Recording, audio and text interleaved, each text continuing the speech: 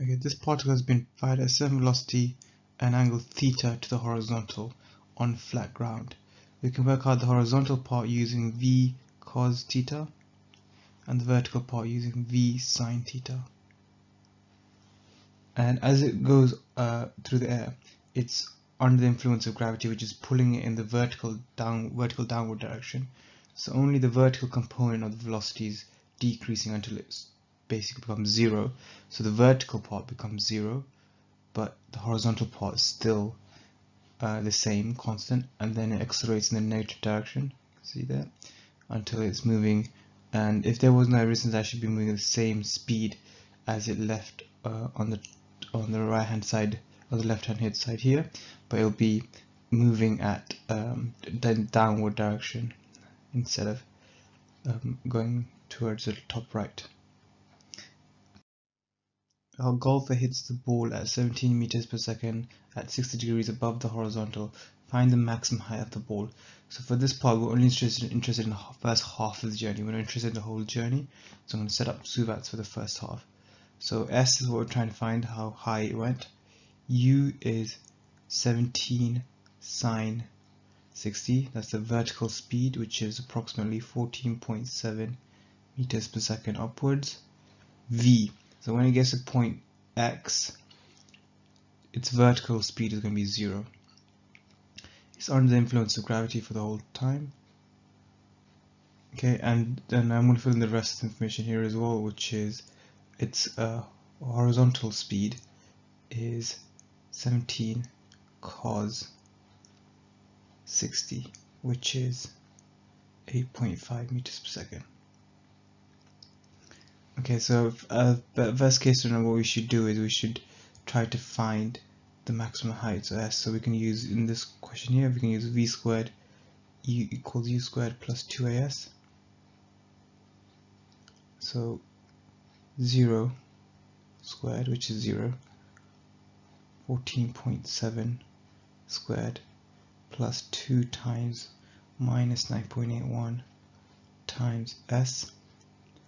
Okay, and if we rearrange this, we will get s equals minus 14.7 squared over 2 times 9.81 minus 9.81, which gives us 11 meters.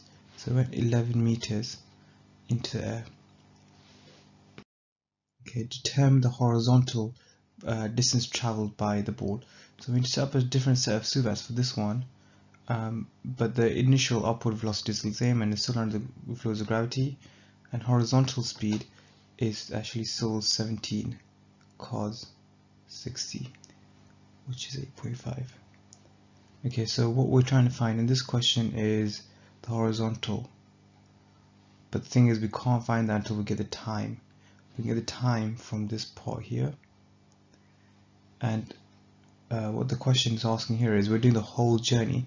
So the vertical displacement, it goes upwards and then it comes back down. So the vertical displacement is 0. So the equation we need to use without the v in it is s equals ut plus half at squared. S equals 0, 14.7 times t plus half times 9.81 times t squared. We can divide both sides by a single t, and if we rearrange this, we should get time equals 3.00 seconds. So now this time we can put here, because it was in the air for the same amount of time, 3.00 seconds, and then using v equals s over t. So s is equal to vt, 8.5 times 3 gives us 25 meters. The ball kicks a football at the speed of 30 meters per second at an angle of 25 degrees above the horizontal. The goal is 37 meters away from where he's kicking it. The top bar is 2.4 meters above the ground. Determine if he scores the goal. Okay, so we're going to set up SUVAT equations here. So we're going to get the vertical and horizontal speeds first. So vertical speed is 30 sine 25, and then horizontal speed is going to be 30 cos 25. Okay, we actually, in this question, because we're trying to figure out what the height of the ball is at this point here, at this distance here, the number that we need to use is 37, which is how far it should be going after, or just before it hits the goal. We want to find what height it is at this point. So we're going to find the height at this point to see if it goes above the bar or below the bar. So we need to find that. To get that, we need to get this, we need to also have a 9.81 here, and we need the time as well. So we can get the time from here. So we can do S equals Vt. So in this case, what we can do is rearrange that to give us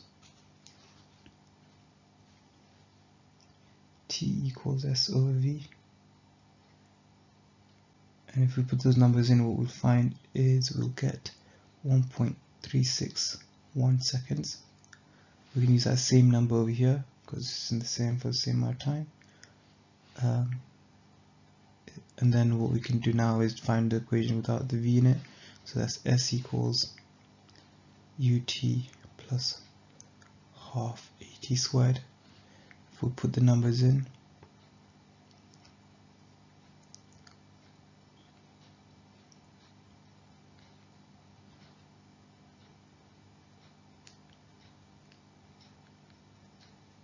that's UT, and then I'm going to add on the half times minus 9.81, making sure you're careful with this minus there. And if you evaluate that, you should get 8.13 meters. And this positive 8.13 meters means that it was 8.13 meters in the air, which means it's above the bar, so it doesn't score. So we need to write that as a conclusion.